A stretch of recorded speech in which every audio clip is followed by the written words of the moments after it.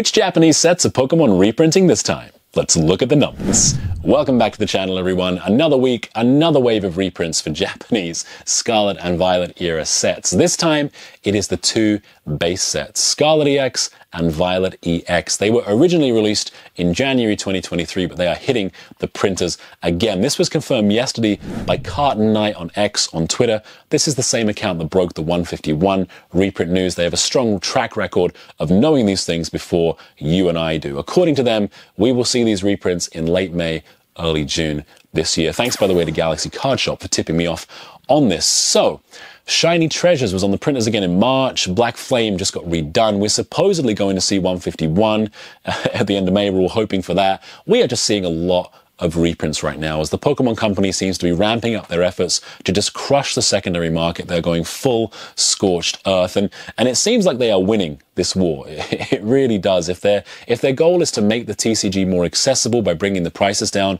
they are definitely winning. Every single set since Rule of the Black Flame is going at or below MSRP, including Mask of Change, which only just got released. Now, as far as pricing goes on these sets, the secondary market is already reacting. Violet, which is the more expensive set of the two, was going at a market price of like 10,500 yen a couple of days ago. That's 66 bucks roughly US.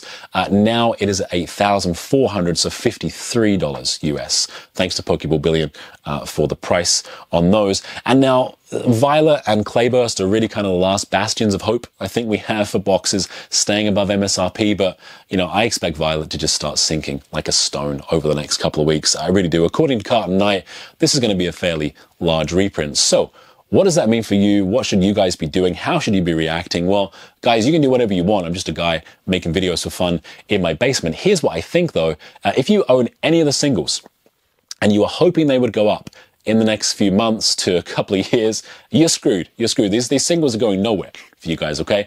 If you are a seller sitting on inventory, if you got these boxes right now sitting somewhere, I would be blowing through that stuff as quickly as you can, like blowout pricing, get on a stream, start doing box breaks, all that crazy stuff.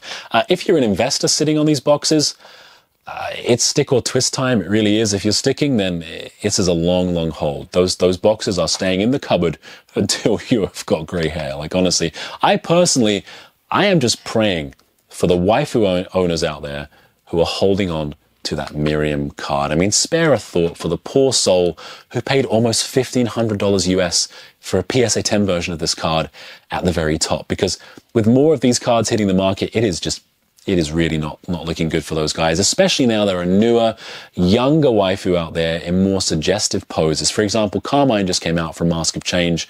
I mean, is that a candy apple, or are you just happy to see me? What is she going to do with that? Yeah, anyway, that's gross. Anyway, waifu aside, there are some truly gorgeous cards in both of these sets that will only become more affordable with the reprints. It is a great time if you are a collector, an awesome time to be buying stuff for cheap. But investors, don't lose hope. Don't lose hope, guys. I'll be buying a couple of these boxes likely in June. I don't have any right now. I don't have any of these. Look for them on the display behind me when I pick them up. Neither of these sets is a monster. Like, let's get that out of the way right now. Neither one of these is going to the moon. You're not going to become a millionaire investing in these boxes, but they will do well in the long run. You'll make a profit in these in the long run, right? It'll be a few years down the line, but you will. And this is honestly the best time to buy. If you can get in, you know, below or close to that MSRP on the export market, you're just minimizing all the risk and you can just relax, right? You're not buying in at the top. Anyway, they're getting reprinted. What do you guys think? Let me know in the comments. Are you buying this? Are you going to sell it? What's happening? And until next time, guys, take it easy.